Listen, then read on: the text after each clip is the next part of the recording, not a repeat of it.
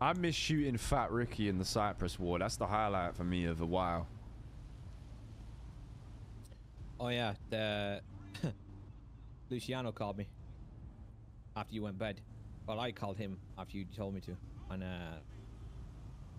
he goes, "So, what energy you boys on? Because I can't lie, I can't be to fight against." And then he paused and he goes, "Do you know what? I'm not even gonna say it." And I just said, "All right, bro." I met up with him and I said, "I'll call it off, but we're able to rob Sani in Cypress, and you don't us, because if I find out your boys are robbing us again, it's just going to be a repeat." And then Larry screamed at me. I don't get what their qualms was, bro. I'm gonna be honest, bro. I'll be honest. I understand if people aren't in favor of the way people fight these days, but like it's just kind of how you have to. Like it's not. You think we want to be out there fighting like that? The reality is, yeah, there's just not that many groups that are happy to just go, right, let's meet here and scrap. If we could do that, I'd be down, but that's just not how it works. Down to just pull up, come across each other, and just power the first time you see them. Yeah, 100%. It's just not like that. I had so much fun in the first Hydra War because that's what it was, bro. We'd see each other and it would just be straight away scrap, then and there. There was none of this, oh, you turn, you turn, you turn. It was just a scrap. That's how it should be, but like you can't blame anyone for doing it that way because it's like it's the whole can't beat them, join them thing. Everyone just has kind of slowly taken on that steez.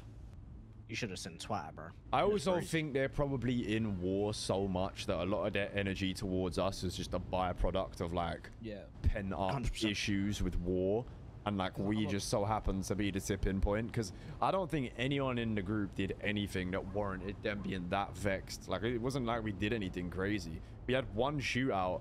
We weren't even convoying for long. We had one shootout where we caught them lacking, and then that was it.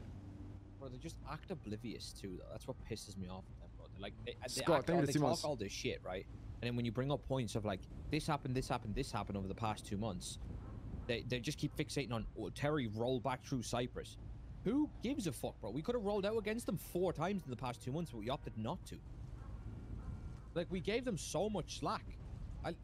The boys literally admitted to robbing us when I was in the trunk. I could have smoked them then and there. It's just annoying, bro. Not only that, you guys let them out of the 30-minute war you had anyway, no? Yeah. When you didn't have to at all, yeah. No. But Luciano said in future, any sort of qualms or issues to contact him, not Speedy, not anyone else, him. So, I don't know. I guess if some shit happens in the future, I'll try that. And if it doesn't work, then we'll be back to square one.